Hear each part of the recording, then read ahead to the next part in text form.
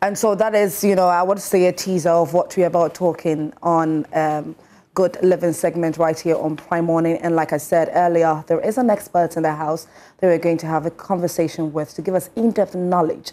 How can we prevent chronic kidney disease? How will we be able to identify it if we are having, you know, some malfunctions with our kidney? And so speaking on today's segment of Good Living segment, we have Professor Grace Ayensu Dankwa, who is a surgeon and public health expert. Good morning, Prof. Good morning, Isidra. How are you? I'm great. How are you? Excellent. Okay. And like I also said, that we have an amazing young woman in the house that who is living with chronic kidney disease. We're also going to speak to her. She's going to tell us exactly what she's going through. How was she diagnosed with this disease? And so seated with me is Patience Okpati Amba. She is a person living with chronic kidney disease. Hi, Patience. Hi, Isidra. How are you? I'm doing well. You're doing very well. You're fine. I'm Perfect. trying.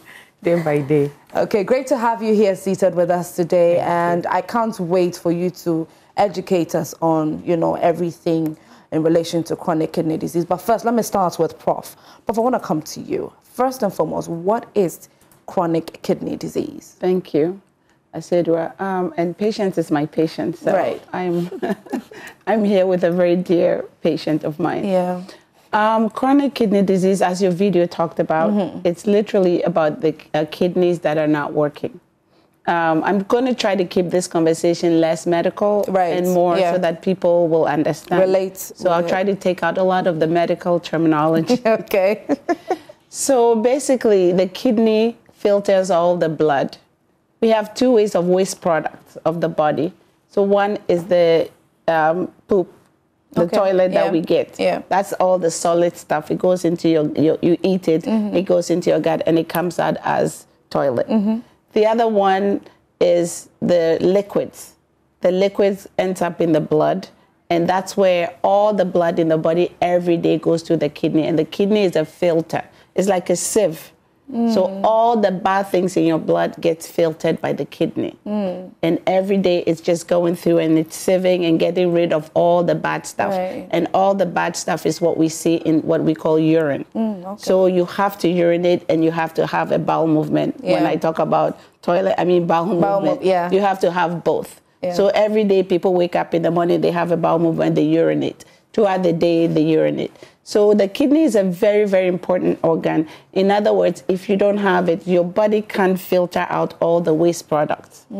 So it stays in your body and your body can't handle it after a while. Every day, most of us average people would urinate about 3 or 4 times a day. The person with kidney failure cannot urinate at all. Okay. There's different stages of kidney failure, of course, but the end-stage kidney disease or end-stage renal disease is where the body cannot filter the blood at all. So all that stuff will stay in the body. And when you get to that stage, that's the stage where something else has to do the job for you. Otherwise, you can't survive. It's not a survivable situation if you don't have that filter. Okay. So after you get to the end-stage kidney disease, now, how do we even know that somebody has end-stage kidney disease? So the patient will come to you. First, they're very tired. Some of them are nauseous. They are vomiting. They look puffy. They have anemia. They are very tired all the time. They climb one flight of stairs and they can't breathe. Their legs ankles are all swollen. Their face is swollen. There's all kinds of symptoms. They just don't look well and they're feeling bad and they're all bloated. Okay. Once they come to you, there's certain lab things we have to do. We have to check your blood. There's a specific test that we're looking for, which is the estimated glomerular filtration rate. We call it EGFR. I'm trying to stay away from medical terms, but we look at that in your blood. We look to see how your blood cells are doing. Then after that, we can also do lab tests. Radiology test, which is we can do an ultrasound of the kidney, or we can even do CT scan of the kidney. That is just taking a picture of the kidney from the outside to see what it looks like inside. It's like an X-ray. So once we do that and we know that it's getting to kidney end-stage kidney disease, sometimes we have to do a biopsy where we actually go inside and take a little bit of sample of the tissue and put it under the microscope and see what the problem is. Right. There are various ways where people get end-stage kidney disease. In Ghana, the number 1 and 2 really is high blood pressure and diabetes. The third one, which is now, I think, overtaking the first two, almost close to the first two, is something in the environment that is happening in Ghana now. It's either maybe too much alcohol consumption, maybe too much of our herbal medicines and, you know, the aphrodisiacs that people are taking. There's something going on in Ghana about kidney disease that is very alarming, and it's happening to many young people between 20-something and 45, that age group. And that's our working group of people in this country. And you see all of them coming up with kidney disease. It's a problem. You know, I trained in the US, and when I opened the dialysis center, I moved to Ghana maybe about 2013, 12, 13. And I realized that kidney disease was a huge problem. So I actually, as a surgeon, though I'm not a nephrologist, I'm a surgeon and also a public health expert, I realized that this was becoming a public health problem. And there was not enough dialysis machines in the country. So the issue was I need to open a dialysis center so that these people who don't have access to kidney dialysis will come to us. So what I was expecting older people, you know, 65, somewhere above 50, 55. Yeah, because on a regular, it's above, it's between 65 and then above. That's correct. When, you know, these are the people that you usually have kidney diseases. But then now the younger ones. I was shocked in Ghana. Literally, I would say 98% of my patients are young people. Wow. I'm not seeing that older generation. What is the age range? The age range is from 25 to about 45, maybe 45, 50. That age range is the majority of my patients today. Wow. So something is happening in our system. We're still waiting for the entire medical community or research community to come up with what exactly is the problem. But what is happening is that these young people are coming up with kidney disease and we don't really know what the problem is. In general, there is high blood pressure. Most people have high blood pressure and they don't know they have it. And so I recommend that you do tests to make sure that you don't have high blood pressure. The second one is diabetes. Most people have diabetes, they don't know it. Because most of us in general are not doing the health maintenance or going to a doctor when you are not ill. We only go when we are ill. So most of them us are not checking. But the end stage of all of this is that the kidney does not work. So you cannot urinate. Some people will urinate, but it's just liquid. It hasn't filtered the blood. So it's just it's not taking out the waste products from your body. And the waste product cannot stay in the body for too long. So once you get there, you have two options. You have to do dialysis, which most people start. There's various kinds of dialysis. In Ghana, there's only one type of dialysis, which is the hemodialysis. So what the and that is not enough. There's not enough in the country. Some regions don't even have one machine. A lot of them. We have 16 regions, and I would say maybe about only 5 regions actually have the machine. So the rest of them, 5 regions out of the 16. Or 6, that is correct. So they don't have access to it. So you have to move to somewhere that has the machine. But there are a lot of kidney health, kidney disorder cases that you keep on recording in Ghana. That is correct. And there's not enough. And even where there is, it's too expensive. Health insurance, Ghana health insurance does not cover kidney disease. So you have to pay out of pocket. You are required to have 3 sessions a week. Each session now, even the lowest is about maybe 400 Ghana cedis. I think Kolibus charges 300 and something, but because it's subsidized. The average, the actual cost of it is about maybe 450, maybe more. With the foreign exchange price going up, because all the consumables that they use has to be paid in foreign exchange, because we don't make it here in Ghana. So they all have to be imported. So the average is about 500 cedis. Imagine that you have to pay 500 cedis 3 times a week. That's just for the session. That doesn't include your medicines and your transportation, everything else you have to do before you get to the dialysis. So 500, let's say, plus another 500. That's 1,000. 3 times a week, 3,000. Plus transportation, 3,500 a week. Food. Special food that you have to eat. Special food. Yes. And that, okay, since Patience is the one, you know, mentioned, we're going to get into that. But then before that, Patience, I want you to introduce yourself to us. Tell us where you're from. All right. My name is Patience Upatiamba. Thank you very much. I'm from Ghana. I'm here in Ghana. I'm here in Ghana. And like you said, and then like Prof said, there are stages of the kidney disease, and then I have reached the final end, which is... You've reached the final stage? Yes, the end stage, which is stage 5. Yeah, and so I am now on dialysis three times a week, so yeah, that's... Okay, so before we get into what exactly, you know, the day-to-day activities are like for you and everything, how did it start? How were you diagnosed? Okay, just like Prof said, some of the underlying conditions may be health-based. Okay. And mine started with diabetes. Yeah, so diabetic. I think it grew. Okay. And then we got here. So that has been it.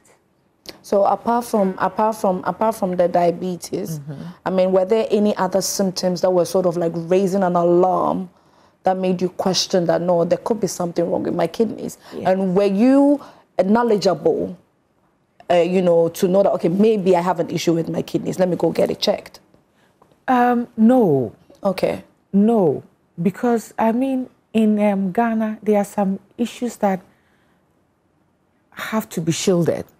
You understand? Right. So some of the issues, even if you go to a health facility and then you are not careful, they will just work on the symptoms for you without getting to the root cause of what is happening. And I think that is what happened in my case. Okay. Because I was getting checked all the time, going for my diabetes sessions all the time. So, in fact, I didn't understand. And then I was being treated based on the current situation. For instance, I have headache, and then they treat you for the headache. Oh. You go, you have swollen feet, and then they treat you for swollen feet. You understand? There wasn't a thorough, how do I put it, a thorough search for them to actually say, let us go deeper and see why all these symptoms are happening. Yeah. And so when that session came, I had already entered the end stage. Yeah. So when you found out you had reached stage 5? Stage 5, yes. How long ago was this? A year ago. A year ago? Yeah. Over a year ago. Over a year? Yeah. Wow. Doc, let me come to you. I mean, earlier you were speaking on the function of the kidney. But you know, there have been this, you know, it's all over on social media about, you know, you don't necessarily need both kidneys, you need just one kidney. I mean, I want you to make us understand that first, and then we can delve into other. Okay, so when people have the main causes of kidney disease in Ghana, she said it was her initial reason was diabetes. Yes. Patient said that. Yeah.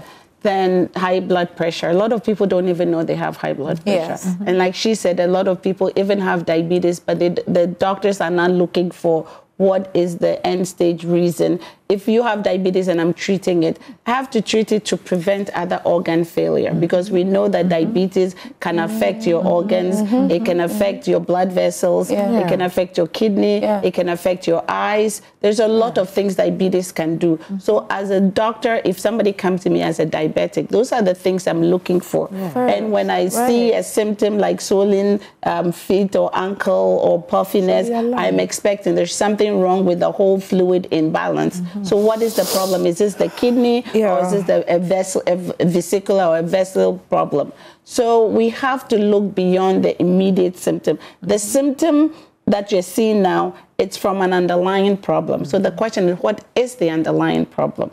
A lot of people, the first time they know it is when they've already had one organ failure. And for patient, like she said, is the kidney had already failed. Yeah. If it's diabetes, it's not going to affect just one kidney. It's going to affect both because it's a systemic problem. Okay. So both kidneys fail at the same time. Okay. If it's high blood pressure, it's a systemic problem. It will affect both. The reason why we can live with only one kidney is that when you have end-stage kidney disease or end-stage renal disease, people call it different, but it's the same thing, where you've reached a stage where something has to filter your urine. That's what it's all about. So you've reached a stage where your body cannot do the work. It can't do the filtering. The kidney cannot do the filtering. It cannot add all the all the chemicals that it adds to the body to make the body maintain homeostasis, meaning the body in balance. Kidney can't do that, so somebody has to do it for you. Right. You have two options. One is dialysis. The dialysis is only that you sit and the machine will do the work of the kidney. So the machine will take all your blood, put it through the machine, filter it like the kidneys would have done, and then we put it back into the body. Otherwise, all the waste products will still be left in the body, and the body cannot last for maybe a week or two without. That's what causes the swelling feet. That is correct. And it also pulls out some of the liquid, the blood, the fluid that is overweight, the excess fluid off of the body. So the other option, if you dialysis or you can do a kidney transplant, those are the only two options once the kidneys have failed. The dialysis will, every day, they have to do it 3 times a week. It would take the blood. There's either a catheter or you have something called a fistula. It's just the vein and the artery. Okay. Yeah, it's just the vein and the artery that we connect together. You know that the blood comes through with the arteries will bring the blood into the rest of the body. Right. And once the tissues or the organs have taken out the nutrients or the oxygen in it, then it comes back to the heart with the vein. And the vein will now, the lungs will put the oxygen back in, and then it goes down and feeds the organ. So it's like a loop. So when we connect the AV fistula, we use the vein and the artery and we connect it so that we can pull the blood that is coming and then remove the toxic or the toxins or the byproducts or the end products and then put it back into the body. Right. That's all the machine does. Okay. So the kidney is about a bean-sized organ, like maybe my fist. And we need a huge machine to do the same thing. Wow. So does this mean, so patients is on stage 5, does it mean that both kidneys are not working? That is correct. Wow. And she mentioned that she goes on dialysis twice a week? Three times, twice a week. That is correct. But on a regular, how often should the kidney be doing this filtering in the body? Like a regular person who doesn't have chronic kidney disease. Oh, we urinate about how many times a day? So that is when it's doing the filtering. That is correct. If you're not doing the filtering, some people will still have urine, but that urine is not filtered. So even though you're seeing that you're urinating, it hasn't removed the byproducts or the toxins from the body. So not every end-stage kidney disease person will stop having urine. Most of them will not, but in general, there might be some urine, but it's not the filtered product. What is the probability that early detection of chronic kidney disease would actually prevent you from having it, or getting to stage 5? There's a good probability. So we have 2 types of kidney disease. We have acute and chronic. Okay. Chronic is when it has gone too far. With some people, when they have acute, like immediately when it happens, within the first few months, there are certain things we can do. Control the blood pressure. If it's diabetes, look for other things. There's medicines we can give. Some people might even go on dialysis and it's only temporary.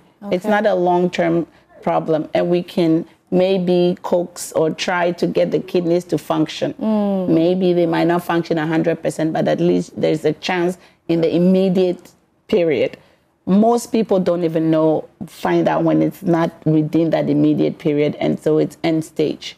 it's chronic, it's a longer term, and by then the kidneys have already failed. And so the question is now, how do we remove the toxins or the byproducts? Right. And you only have two options. The first one is hemodialysis, which is what we do. There's another kind of dialysis, which we don't do in Ghana.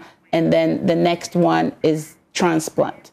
Transplant is also very expensive. I mean, people go to India, people go to Turkey, other places to do transplant. You'll pay about maybe $250,000 to about $500,000 just to get a kidney.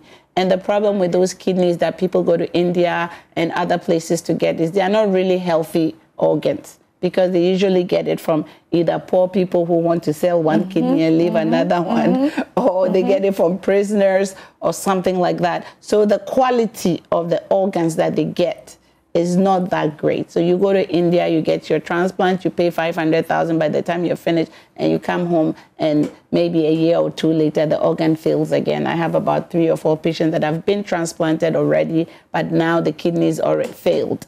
There's another kind of transplant that is good, and that's the one, I mean, that's the best, not good, but the best of all the transplant options. And that's the one where it's a living related. And that's where your question comes in as to you can live with one kidney. Because the living related is, for instance, I have kidney disease, my spouse wants to donate a kidney to me. My child, my friend, my cousin, somebody I know, living related, wants to donate a kidney.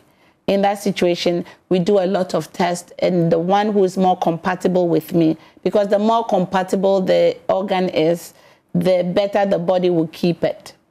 I mean, my body will keep it. The more compatible I am with you, for instance, the better my body will keep the organ that you give me. So we run a series of tests, and the one that is more compatible is the ones whose kidney we take. Okay. So that person will end up with just one kidney, and I will end up with one kidney. With one as well. And it will function just as well as if I don't have, I mean, the body would not even know that I don't have the other organ. And so when in medicine, the doctors, we say that everybody has a kidney and a spare. Right. Yes. Right, so it's almost as if God or the creator, the maker of the body knew that there's issues like that. So they gave us an extra kidney. But when you have diabetes, both fail and both will not work. When you have high blood pressure, something that is systemic, both of the organs will fail. Wow. Anyways, Patience, let me come to you. How is your daily activity like? Wow. It shuts your daily activity, especially when you have pains in your joints. Walking becomes difficult, standing becomes difficult, and then you have to deal with body pains every day. Imagine being on painkillers the whole day, and especially at night when you can't even sleep. Yeah, so your daily activities kind of becomes unstable, you know. So as you said, are you feeling any body pains? The knees. The knees. Oh. The knees, and then a few body headaches, stomach upsets, and all that. Yeah. I'm interested in knowing who Patience was before. Okay. Patience was first of all, I am a philanthropist. I run a charity organization called the Sycamore Tree Foundation, where we solicit funds for prisoners and then orphanages. And so you can check us out. Okay. And then I was a student,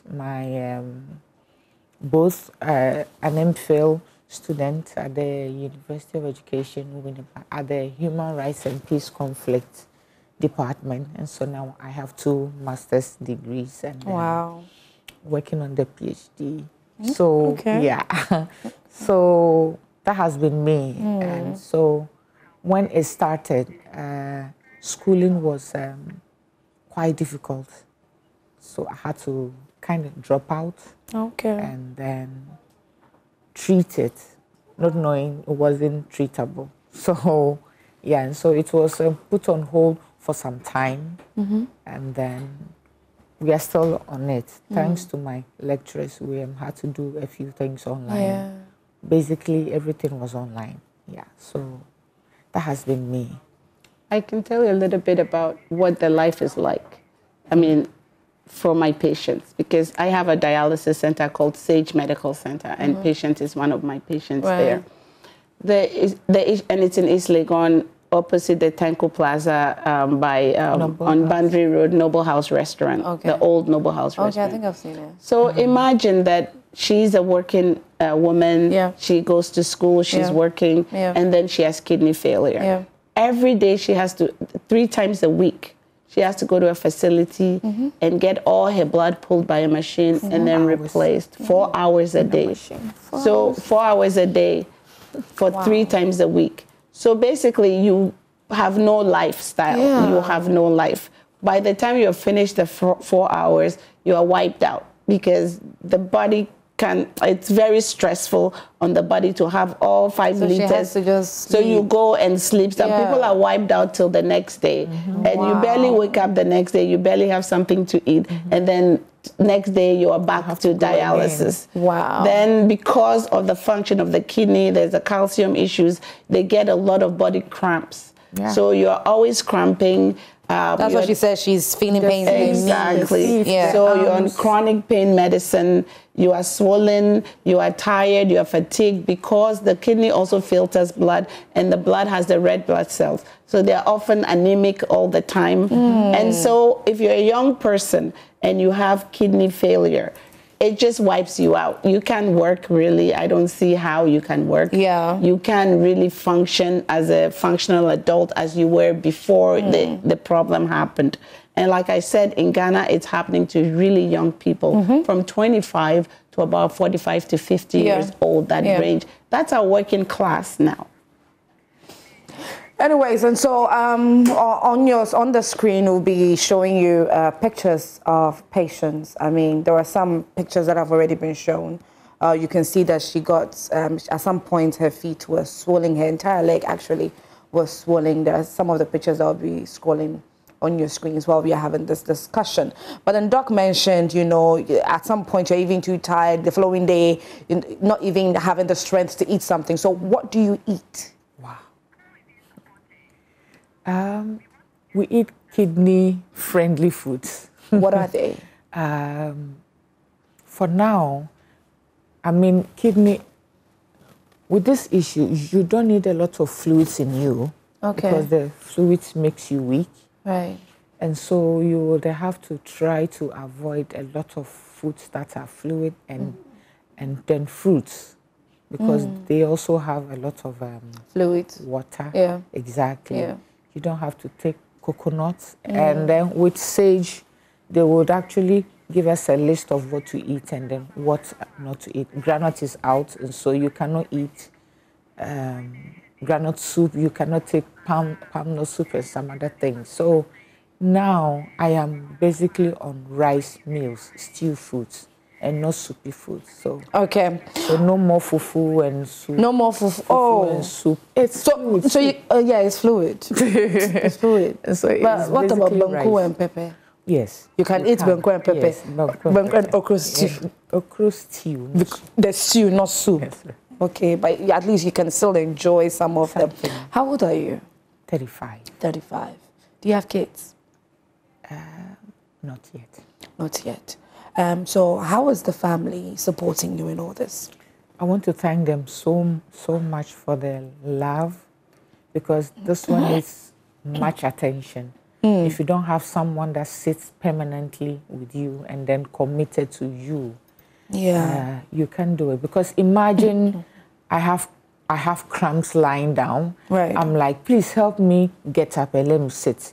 The person holds you and you are screaming, just like, oh, you said I should help you. I said, yes, but make it, easy. And in my home, every day I have a girl, and then my parents take turns to come and massage me every day after dialysis. Yes. So at night you'll be hearing screams. You know, don't worry, to be fine. Some are holding your feet. One is holding your arms. They are massaging you. so that the body will be released. Yeah. So that is how it's been selected foods anyway. May I know how much you're spending on this dialysis? You do it thrice a week. How much are you spending? When we add the injections and the medications, we are spending about 2,700, let's say 3,000 a week. 3,000 cedis a week? Every week. And I'm not working. Exactly. I was going to ask you, you're not working, so how are you getting the money? I'm not working. It's from my friends and then my family. Exactly. Oh, you've given me chills. So friends and family are supporting with their money. So every week, they're spending about 3,000 cedis on dialysis and injections, medications. And sometimes transport. Well, yeah, transport. Yeah. And sometimes labs. You must run labs. Yes, you must run almost either a monthly lab, depending on your condition. You must also take the medicines for what the underlying problem was. Because if you don't continue to take, for instance, with patient, if she was a diabetic, if you don't continue to take your insulin or your diabetes medicine, other organs can fail. Yes. So you have to take for diabetes as well. Yes. So one has already failed. The kidney has already failed, and you can have other complications with other organs. So you have to still take your diabetic medicines. You still have to follow up with your diabetes, as well as now you're dealing with one organ failure, which is the kidney has already failed. So you have to continue to maintain and take your medicines, plus your dialysis medicines, plus your sessions, plus your supplement. Now you have a special diet because you can't eat everything. Then that's just on the side. You haven't paid your rent, you haven't bought your electricity, you haven't done your, the normal things that we all do to maintain yourself. You haven't bought clothes, none of those things. This is just the 3,000 she's talking about. It's just to maintain the disease that she has. That's it. But with everything that you've mentioned, she's probably spending more. Much more, I think. More. A lot more. Every week. Yes. Yeah. Anyways, viewers, so we are speaking on chronic kidney disease. We have patients here who is, living with chronic kidney disease. She is at stage 5. I'm going to ask Doc what exactly can be done for patients at this stage. But then before that, we're going to put the number on there. You can call in if you have, any questions at all. What exactly you want to know. What is it that you want to ask patients? Please make sure that you do call. If you can't call, you can send in your comments on our socials as well, and then we'll do our best to read it. Now, let me come to you, Doc. Patients is at stage 5. What can be done? At this juncture, she has to continue dialysis. She cannot stop dialysis because that's the only way she can remove filter the blood and get all the waste products out of the body. The last option, again, is the transplant, which we don't do in Ghana. I mean, we do a little bit in Kolebu, but we don't have an actual transplant center where we're doing a lot of transplants. So just dialysis, and hopefully if she can afford it and get somebody who can donate a kidney, then you do the transplant. So right now she needs a kidney donated. She would have a kidney donated, but just because somebody is donating, she would need the money too. And the money, like I said, is almost, at this juncture, with the way things are going, is about $500,000 US. And $1 now is to almost 15 Ghana cedis. So times 500 is how much? 15 times 500. That is for the surgery or aside getting the kidney? That's getting just for the surgery to transplant from the other person to you, because they do the surgery the same day. So the donor will come in a different theater, then the recipient, which will be patient, in a different theater. So we take the kidney from one theater, walk across and bring it to the other patient, and then it's implanted. So it's a very expensive procedure. Okay, Doc. So we have Precious on the line. Good morning, Precious. Good morning. How are you doing? I'm fine. How are you? I'm good, thank you. Okay, please speak to us. Thank you so much for the enlightening program. I have a question for Doc. Okay. I just want to find out, if you're on stage 3, what are the chances of reversing it? And also, what about somebody who urinates and has blood in the urine and poop? How bad is that? Okay, all right. Thank you very much, Precious. We have another caller on the line. Geshan, good morning. Yeah, good morning. Yeah, please talk to us. Actually, I have a question to Doctor. Doctor, good morning. Good morning. Yeah, please go ahead. She can hear you. Actually, I'm also a patient, like a kidney disease. Okay. I wanted to ask, they have done a dialysis to me. They have taken sample of my kidney, but still I didn't get the result. But I'm still on my medication, the fusimine and the prednisone. All right, thank you very much, Geshan. We have another caller on the line. Hello, good morning. Yeah, very good morning, madam. Please, good morning. My name is Steven. I want to contribute to the program. Okay. I'm calling right from Ashama. Okay.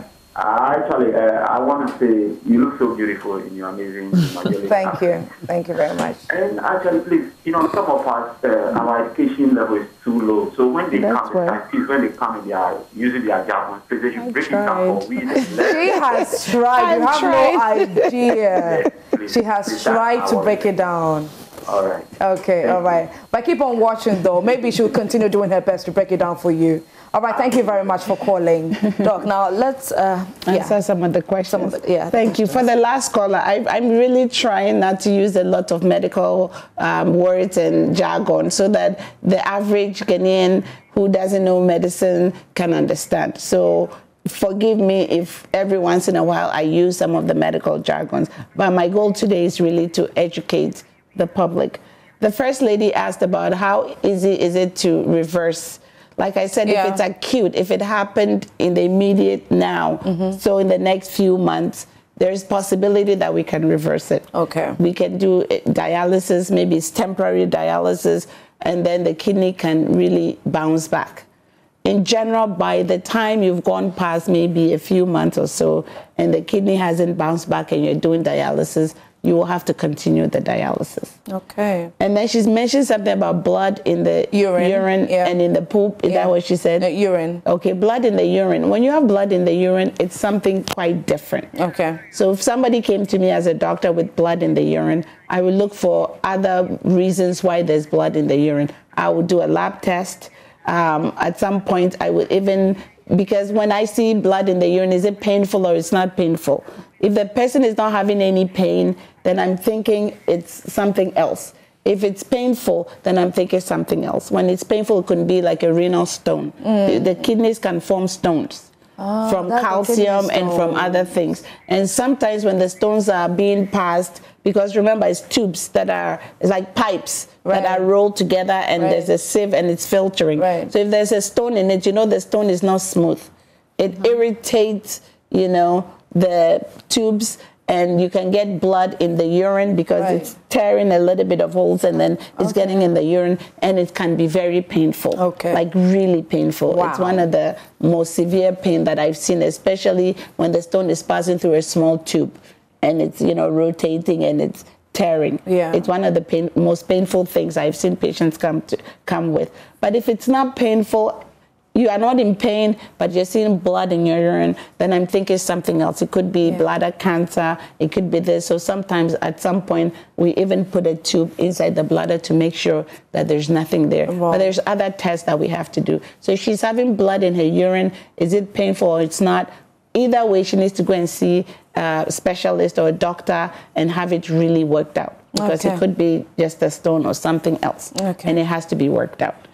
Then the second person asked about, he has kidney disease and is also, I think, on dialysis. And he said he went and it didn't work. He got no results. And he's had a biopsy or something and he hasn't received his results or something like that. If he has had dialysis and he still needs to have dialysis, he needs to continue the dialysis because you cannot live or survive without the dialysis. If you go about 2-3 weeks with no dialysis at all, you're not going to make it. Because the body, the toxins, the body can't keep it. That's why it's a waste product. That's why we urinate it. Once it stays in the body, all kinds of things can happen to your brain, to the body, to the muscle, to the cramping, to the bloating. There's a lot of things that can happen, and it's not conducive to life. So you're not going to make it. You won't live. So if he's on dialysis now and still waiting for his results, then he should continue having dialysis. We have at Sage Medical Center, we have patients coming in all the time. Like I said, we're in East Legon, it's opposite Tenko Plaza.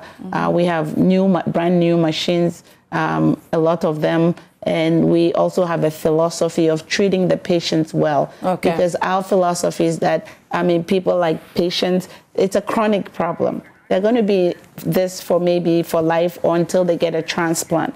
And so we don't want them to come to us and also feel like we are not family. So we have a family-oriented type facility. We treat everybody like friends. Sometimes we have issues, sometimes we don't. She's one of my toughest patients. Oh, I see. I call her the chief of the school of hard knocks. Extremely demanding, but that's what it is, I can imagine if any one of us was in that situation. But that is what we want. We become family. She can call me anytime, middle of the night, whatever. I'm available. My nurses always available. They call you every day. The nurses, Nurse Pepe, Mary, Debbie. That's wonderful. Dr. Louise, they call you and then they check up on you. Sometimes when you are weak home, they will just monitor you, ask you to share your Uber ride. When you are home, they call, have you arrived, how are you feeling, and all that. Even if you call at 2 a.m., they would respond. So, Sage. Okay, all right. Now, what is it exactly that you need right now? I need support for a transplant. You need support for a transplant. The transplant is for the long term, but in the short term, 3,000 or more a week is no joke. It's no joke. It's no joke. Yeah, it's no joke. So, and thinking of how to make money for the next session is also stressful. Because I'm done with Monday. I did mine yesterday, Monday. Tomorrow I have to go. And the next will be on Friday. Friday. And now you're thinking of how am I going tomorrow? How am I going tomorrow? And with this case, you can't pick trotro because you can't walk well. And so you would have to pick an Uber or Bolt or Yango in the morning, and then you would have to pick it back home. Yesterday, for instance, Mondays, I don't know how the people do it, but yesterday in the morning, I was at 5:20, and my session starts at 6:30 in the morning. I was at 5:20, there was a price of 128 cedis. That's the inn alone. And you have Where do you live? Spintex. So, to East Legon. Spintex to East Legon. Exactly. And that is the closest and then safest for me. Yeah, because I have tried other places, didn't work, so I'm stuck with Sage, because that is why. And so I'm with East Legon. So how much exactly are you looking for? I'm looking for a bill came. We have looked at other options. So that's the information on your screen. This right one there has to be reviewed. It has to be reviewed. Yes, it's now 60,000. Prices have gone. Prices have gone higher too. So it's no more $45,000. It's $60,000 now. It's more. It's more than, because when you go for the transplant, you must we must be 3 people, the donor, a caregiver, where you would stay, and normally you would stay between 3 to 5 months. Your daily food, so you have medications, to cater for all that. T&T going up and down, data and all that. It's more hotel bills. Wow, Doc. Now, look, the flyer, it was $45,000, but now it has increased. That is correct. Can you break it down for us, what exactly? You know, it depends on the hospital. Yeah. First of all, are you planning to? You're not planning to do it in this country. It's in India. Yeah, India. So, yes. India So is also first, cheaper. She was looking at the US, and if we pass the US, it will be more. Yes. But India is cheaper. That's where most now. Ghanaians are going. I've seen somebody go to Turkey. I have about 2 patients that have gone to India and they've transplanted. So first she has to buy a ticket. She can't go by herself. She has to bring someone because she's practically going to undergo surgery. Then she has to find a hotel. Then the donor that you're bringing, you also have to take care of. Are you bringing 1 or 2 donors? I even suggest people don't take just one, just in case. Just in case, Yeah, so you need a backup. And first you have to convince 2 people to come with you to go to India. They are scared. Yeah. How can I give you one? Exactly, and undergo surgery. And you know what the our cultural norms, our understanding of transplant. Why would I? It's that one is a whole other discussion that we have to have. I mean, next time we come, we have to have that. Then you also have to cater for them.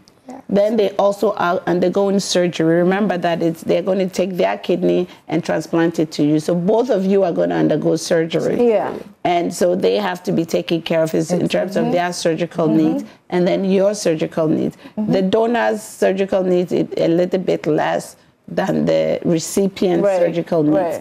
But it's all surgery, and some of them pain tolerance, pain control. You have to make sure they have their medicines, post-op, everything.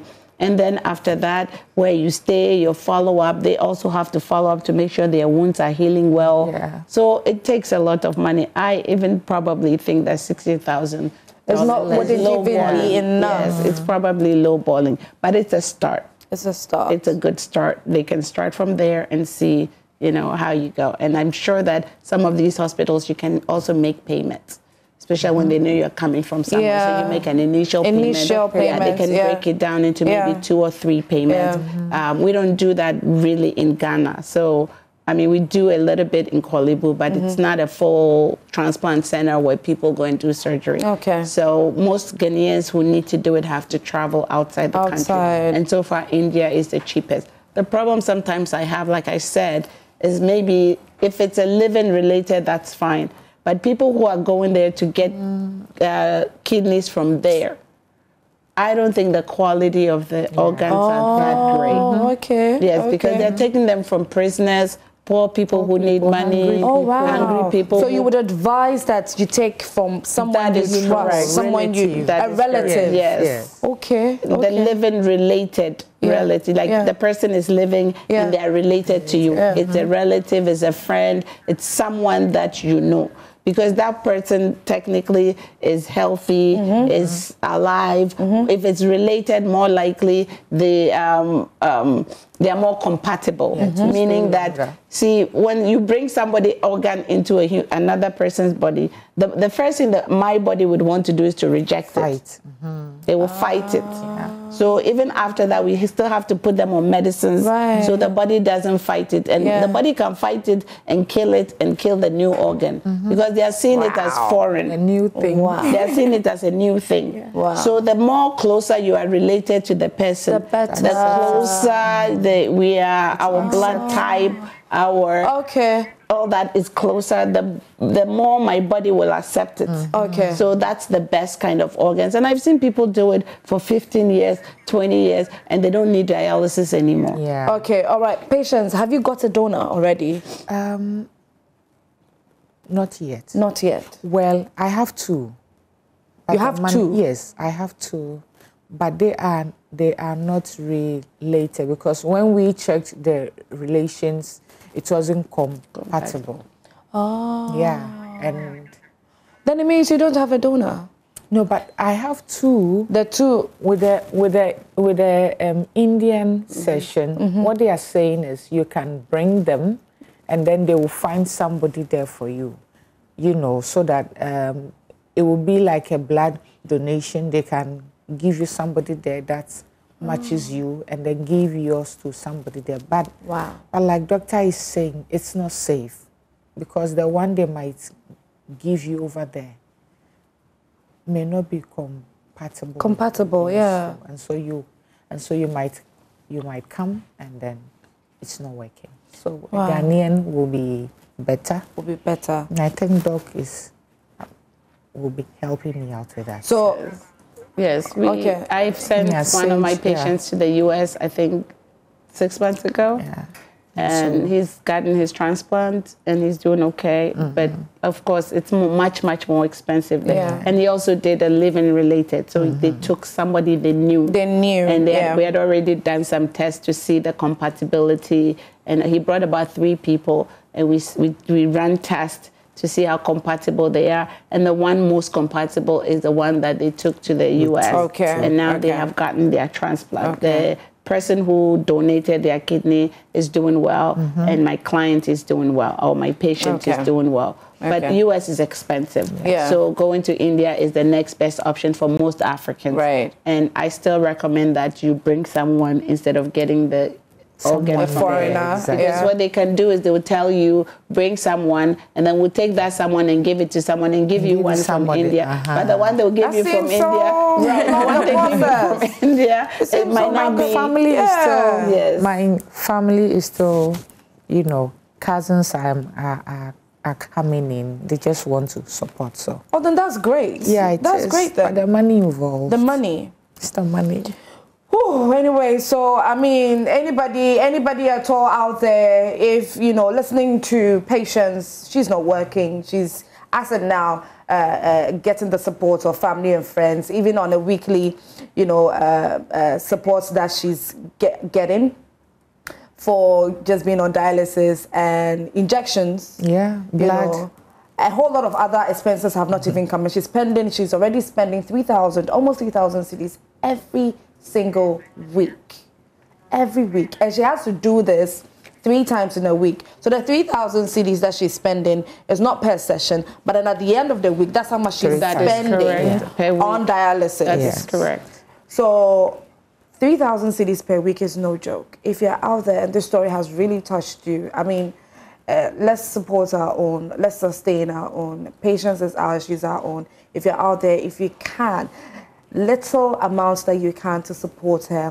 The number will be put on there so you can call. Her number, Patient's number will be put on there for you to call and support. The Sage to you. And then to the Sage account. yes. And then so that's the number you are seeing on there. We are going to give Patience the opportunity to also mention the number that she would want on there. So in case you want to support, you can do so. Then we have a number from Sage Medical Center as well that you can call in case. You can call. So eyes. Your eyes. Okay. So you said it. So let me just 055. let me mention this number on here: 0550 744 986 0550 744 986. And this is Sage Medical Center. This is the hospital that is helping patients go through their dialysis. And so if you want to contact the hospital, this is the number to call: 0550 744 986. And then patients, you can also put out your personal number for those that would be interested in contacting you personally. So please put it out there. All right. So mine is 05433 81396. 05433 81396. Okay. All right. So let's do our very best to support patients on this journey of, you know, living with chronic kidney disease. But before we go, please, Patience, what do you miss about living a normal life? Wow. Yeah. Oh my goodness.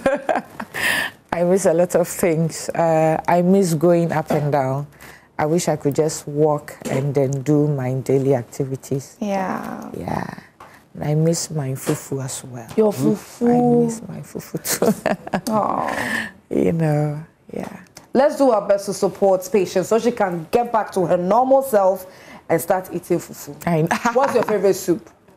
Goat. Hey. Abenkwai. Abenkwai. Yeah. Hey, Patience. Any goat pa. Hey. Fufu ni abenkwai.